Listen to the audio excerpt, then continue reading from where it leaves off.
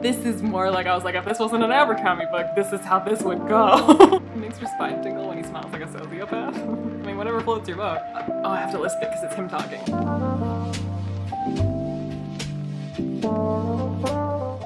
Hey guys, it's Leanna and I'm here today to read some First Law fanfic.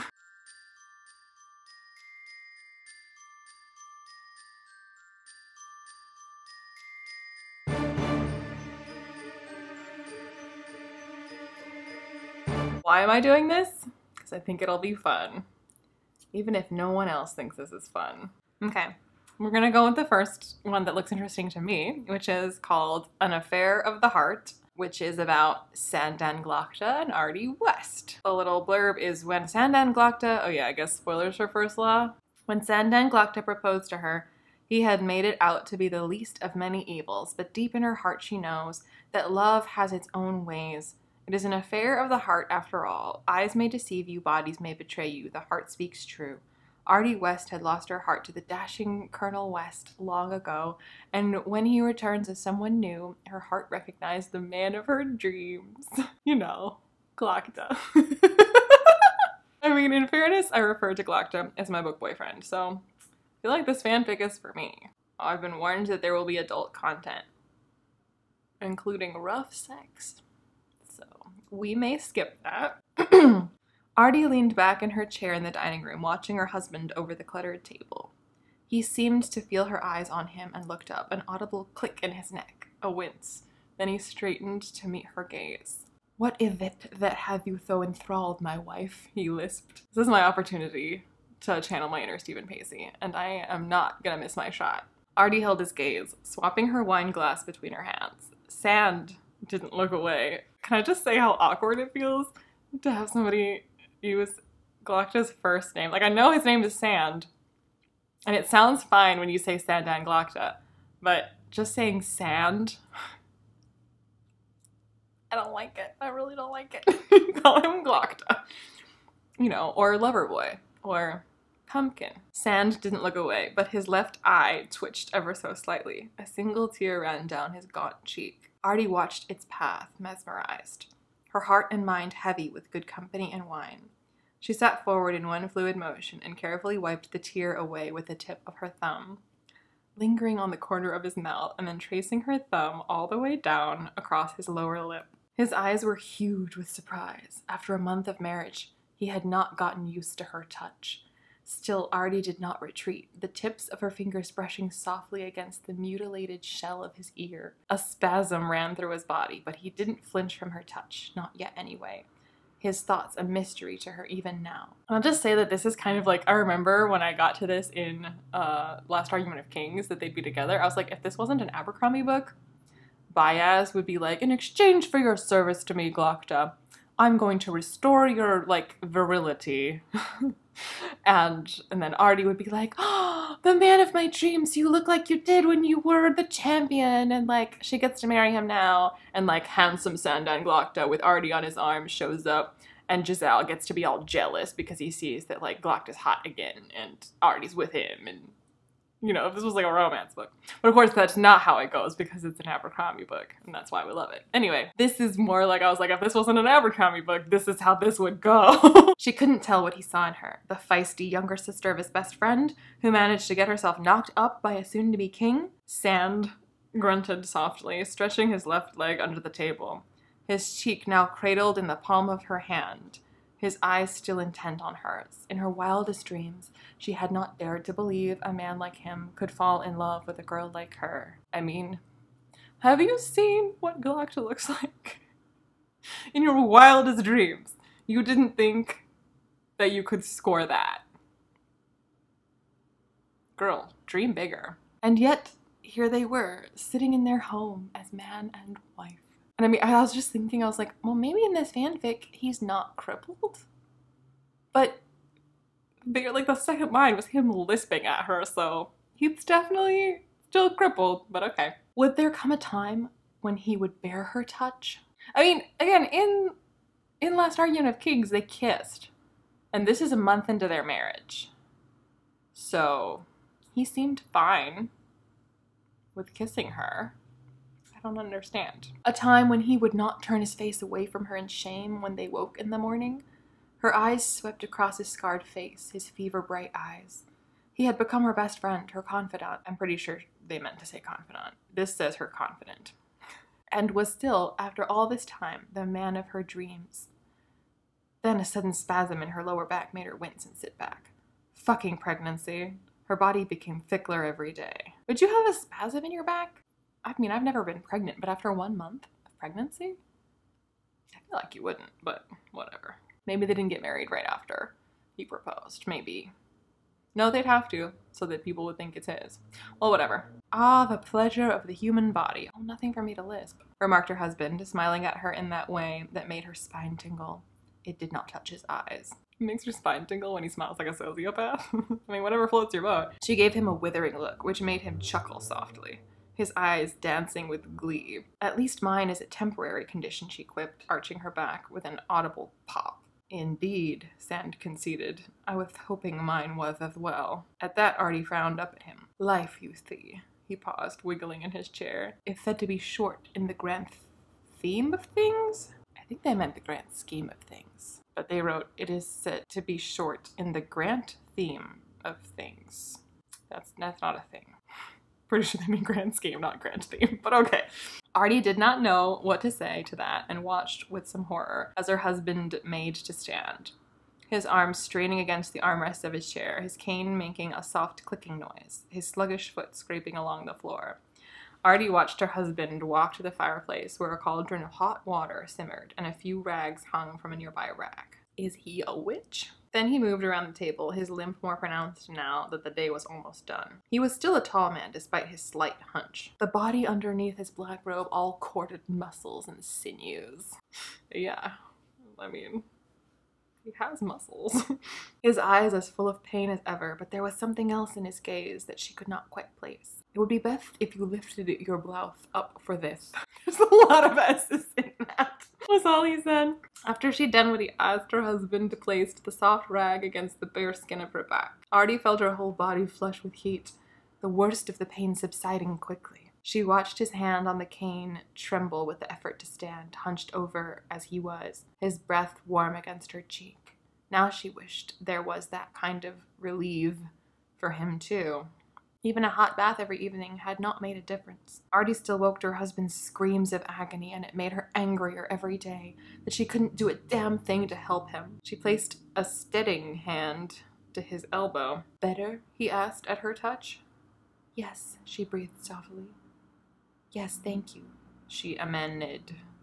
Amend?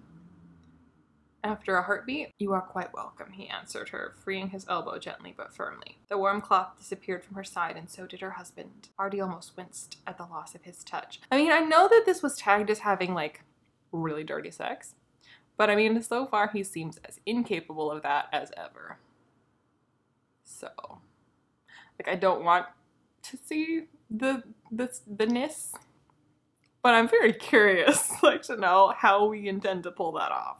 One day, she would find the man who did this to him and kill him with her own bare hands. I mean, unlikely. In his eyes, he was a repulsive thing, doing what had to be done until he was. What? Until he was what? In his eyes, he was a repulsive thing, doing what had to be done until he was. What does that mean? Don't you love me at least a little? She found herself asking his retreating form. Sand stopped, frozen in place. Then he turned. Is that the romantic in you speaking? He mocked her. Artie held his gaze, her hand unconsciously moving to her growing belly. Sand watched her movement with hawk's eyes. I see, he lisped. He sucked at his gums, where another might have worried their bottom lip between their teeth. Artie shook her head, and stood slowly from her chair. Her husband did not move from his spot when she walked up to him. Oh, her husband didn't move from his spot when she walked up to him. That there shouldn't be a comma there? I really shouldn't be copy editing or proving this is fanfic. No, you don't, she hissed into his face. Your eyes are wide open, but you don't see. Sand's face twitched, his body going rigid with pain. They meant rigid, but they wrote ridged. Okay. I have loved you half my life since I first saw you fencing down in the yard with my brother. She thrust her chin up, staring, well, she wrote starring, but staring into his eyes all the while. Call it what you want, but don't push me away, Sand, because I am going to stay. You asked me to marry you. Remember? Artie, he said in a cold voice and gripped her elbow tight, his cane clattering to the floor between them. That man you once knew, he is dead. His words were cold, lifeless almost. Artie shivered. Her free hand came up to his strained face. He died in the Gurkha prison. I am not him. Sand's eyes were intent on hers, yet he did not flinch from her touch. I am not the man you claimed to have loved once. There's nothing to lisp in that. I'm so disappointed. Once? I'm not the man you claim to have loved once. What? She asked, laughing right into his face. Because you lost half your teeth and a few toes? I mean, he lost considerably more than that. She stared at him. He glowered back. Because you shit yourself every morning or can't get out of bed without withering in agony? I mean, yeah. That's it right there. Her eyes became small slits, his grip still as tight around her elbow.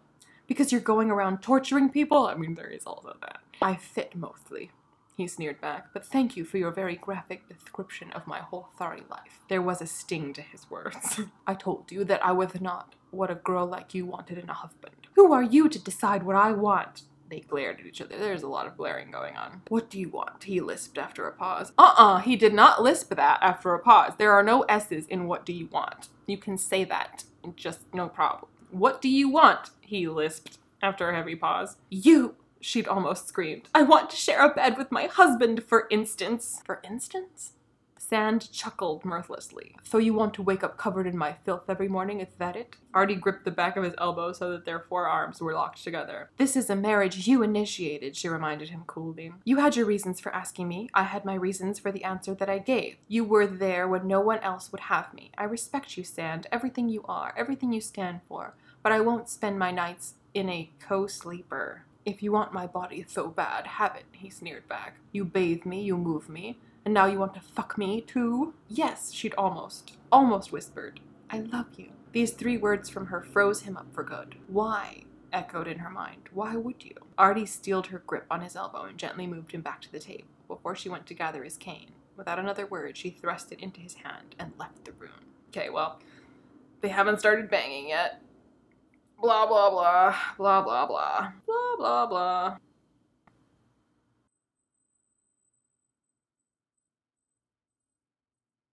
Okay, well, we're not gonna read this the sexy times, but this typo made me laugh. Oh, I have to lisp it because it's him talking. You want to have me inside you so desperately that you try to goat me with words of love? I think she meant goad, not goat me with words of love. Anyway, yeah, so then they get it on. Okay, that wasn't as amusing as I hoped. We must do better. Okay, what do we have? Logan and Pharaoh. We have Sandan, Glokta, and Artie again. What I really want to find is Logan and Giselle. I'm really hoping for that. Oh no. There's a lot of Orso and Japo. Glokta and Artie. More Veer and Day? Monza and Call. Okay, here's first the crossover fanfic with A Song of Ice and Fire. Ooh, Column West and Sandan Glokta. I have not been able to find any Logan and Giselle fanfic, but I have found another Artie Glokta one where he gets her to help him with torture. It's called Confessions. Artie, I wonder if you might be able to do me a favor today, Sandan Glokta said to his wife over the breakfast table one morning. Depends on what it is, Artie replied. She sipped a cup of tea and frowned down at an open book on the table she had been idly reading. Right, well, I have a relatively simple routine interrogation to carry out, but Practical Pike is ill. There are other practicals I could use, but... Artie looked up from the book, a flash of understanding in her eyes. You don't trust them, not after what happened with the last 2. Exactly. And when we were so unfortunately bereaved of the last 2. Bereaved? You can't be bereaved of someone. You showed a stunning aptitude for the job yourself. You want me to come to work with you today to substitute for Pike? I want you to consider it, if you don't object to leaving Savine with the servants for a while. And what? She leaned forward across the table, her book and beverage apparently completely forgotten. Glocta hesitated, unprepared for how quick she had been to agree to his carefully worded proposal. She's almost too eager. I suppose she must get bored sometimes at home taking care of the baby while I'm at work. Well, I'm at work when he's talking about being a torturer. But also, by this point, Glocta is in charge. Like, it'd be unlikely that he'd be, you know, doing the stuff himself, because he's got people for that. Okay, I read on a bit, and after she does some torturing with him and is quite good at it, she starts giving him a handy, which I don't think is possible. Pretty sure he doesn't have that equipment anymore. But I guess in fanfic, that would be the thing they'd change, isn't it? But she's doing this to prove a point, that he enjoys torturing as much as she does. I don't know where I expected this to go. I should have expected that. That's on me. Oh, there's one called You've Got Whatever's Left of Me to Get. I think it would have been better if it had just been called You've Got Whatever's Left of Me, and not said Whatever's Left of Me to Get. But it's tagged with light bondage, trauma, pregnancy, married couple, and Glocta and Artie. Scenes from an unexpectedly happy marriage. There is a fanfic of Glocta's mom meeting Artie and the child called Mother Knows Best. I'm low-key excited about this. I hope it's genuinely good. Sandan Glocta, the most hated, feared, and powerful man in all of the Union, was sat up in bed, bleary-eyed, body throbbing with pain, silently cursing himself for whatever bastard shred of compassion it was that had compelled him to marry Artie West. Here, she's been fed, so she's settled down a bit. Oh, someone's handing a baby over. Okay. Here, she's been fed, so she's settled down a bit. Unable to do little more than blindly hold open his shaking arms, Glocta accepted the infant in question. The infant in question. This just sounds so, like, detached and technical. The infant in question. Not, you know, your fucking kid. He heard Artie hustle around their room. I think it's bustle, not hustle. To the wide window and winced when the sunlight filled the room. Blinking at it, he found himself staring into the wide blue eyes of Savine Dan Glocta. She gurgled up at him, clenching her little fist into his bedclothes, and he cursed as a spasm of pain knifed down his spine. Yeah, I'm kind of liking this. Cursing in front of the baby, she tutted, presumably Artie, not Savine, straightening her bed. Starting early on that corruption, aren't you? Of course, he hissed. What time's it? Oh, about 6:30. High time we get you ready and out of bed. Do your sheets need changed? Need changed? That's a huge pet peeve of mine. That's need to be changed. Miraculously, no. But why? Do you need me to bring you anything? How's the pain this morning? Maybe bring me an aspirin. No worse or better than it is any other damn day.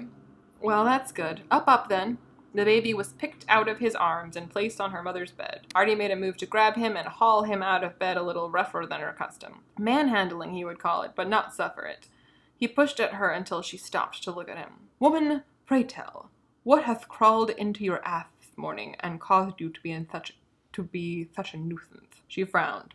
It's today. She's coming today. Oh, that explained it then. The dread Dame Cardinia Dan Glocta comes calling upon her recently promoted son and his new family, come to inspect that the new Lady Glocta and issue are acceptable to the breeding line. Artie, my mother is a consummate bitch of the aristocracy.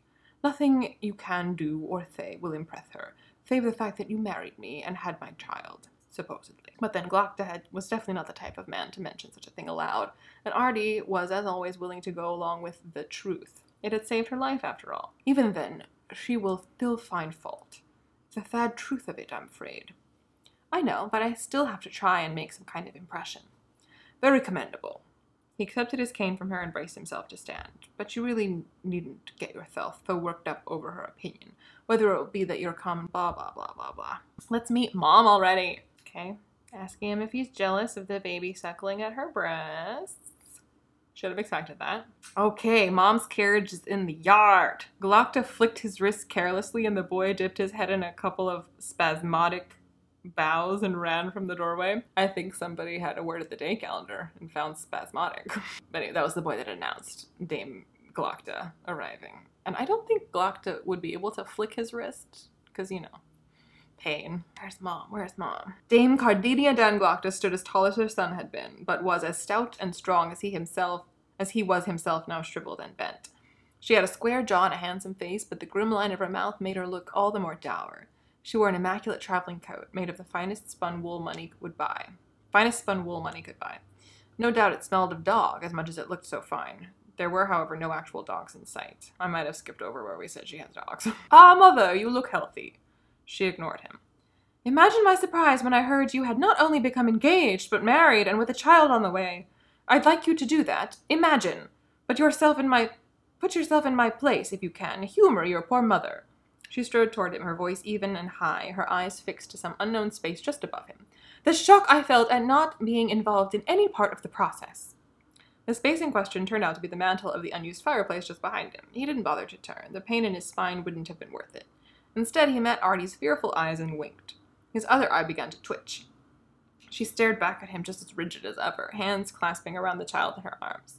He sighed and rocked his neck to pop the vertebrae there. When he turned his head, he was met with his mother's hand in his face, outstretched finger placing some unknowable blame.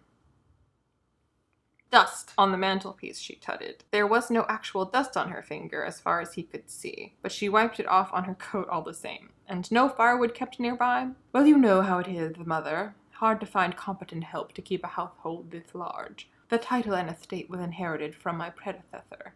His help was not. One should think the salary of the arch-lector would more than compensate for the hiring of such help. To keep the fireplace in such a disarray shows very badly on the part of the host. Oh, that's Artie talking, sorry. I'm overzealous on the lisping. It's summertime. Artie, having chosen to speak for the first time, was then the center of the room. Up until that point, Glocta had noted with no great surprise that his mother had not even dared to look her way. No point in it, really, she shrugged. The dame made a noise not unlike a wasp in the back of her throat, sharp and high. She said nothing. How would you make that noise? Like... How do you make a sharp, high noise in the back of your throat? She said nothing but stood beside Glocta's chair, still as though they operated with one agenda, to glare at the offensive vermin in the room. He smirked at the look on Artie's face and settled back into his comfortable chair, eager for the show. I don't know how much Sand wrote you, but I'll start with the basics. I'm the former Artie West of Angland, not Dan. My brother was a good friend of Sand's. He served in Sand's regiment in the Gurkish War. My brother was the late Lord Marshal West, actually. No quaver held her voice. There was no quaver in her voice. Her voice held no quaver. No tears built in her eyes. To his never-ending amusement, she had even thickened her accent somewhat. Good girl, let the old hag have it all in one go and choke on it for all I care. I know who you are, girl. I had the pleasure of meeting your brother once. It didn't sound like she had found it pleasurable, but on the whole, little did please her. I found him acceptable. Acceptable. Very generous praise indeed from the woman who had less than acceptable puppies drowned. I seem to recall him being turned away from seeing Sand following his return home to Adua. Colum was very put out. Okay, I've read on, and there's a bit of, back and forth between Artie and Mom and Savine gurgling, but here's, I guess, the punchline. Oh, by the way, Mother, I had wondered, where are your dogs? You usually don't go anywhere without a pack of the beef. She hummed, her eyes closed in rapture. She pressed her nose into baby Savine's hair. My man Ravos will be taking care of my kennels in the foreseeable future, as I'm going to be staying with my granddaughter. Glocta nearly choked on his own spit, flecks of it flying out of his mouth as he coughed out. What? Artie slapped his back, none too gently, a couple of times. Almost he felt she was taking revenge on him for his mother. Of course I must stay, she said matter-of-fact. You are newlyweds, and you the arch-lector. I only want to help, to ease your burden, and of course to get to know Savine. Isn't that right, my darling? Help? This was an accursed nightmare. He'd almost rather be tortured again than have his mother's help. He felt Artie's hand clench on the back of his shirt, uncertain, and that second, before he could say another word, his mother had the baby above her, looking up adoringly into her blue eyes, and the baby looked back down and promptly puked on her grandmother's face. Oh, he heard Artie breathe. I forgot to burp her, I'm afraid, she said with a note of amusement. A very entertaining, accursed nightmare, to be sure. That wasn't half bad. So what I've learned from this experience is that there is not nearly enough First Law fanfic, and there isn't any Giselle and Logan fanfic. And I know a certain somebody will be very upset to learn this. Hashtag bro kings forever. Let me know in the comments down below if this was fun at all for you, if you'd like me to do something like this again ever, or never ever ever again. Presumably, if you hated this, you're not still watching and don't know that I want you to tell me that you hated it. Oh well. Whatever you want to let me know. I post videos on Saturdays, other random times as well, but only Saturdays, so like and subscribe. Join my Patreon if you feel so inclined, and I'll see you when I see you. Bye.